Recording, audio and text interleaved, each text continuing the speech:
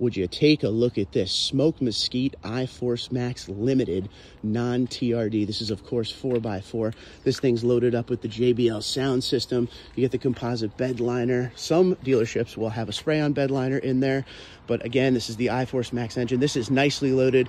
No TRD off-road package, but I will say, I think these Limiteds in the new generation look amazing even without the TRD off-road package. And the Smoke Mesquite color is amazing. You're going to get that big 14-inch screen on the inside, soft text leather with the heated seats, and the price of this for sticker is $60,899. Also, you get a lot of different options that you can add on to this, but standard, there's quite a bit with these Limiteds.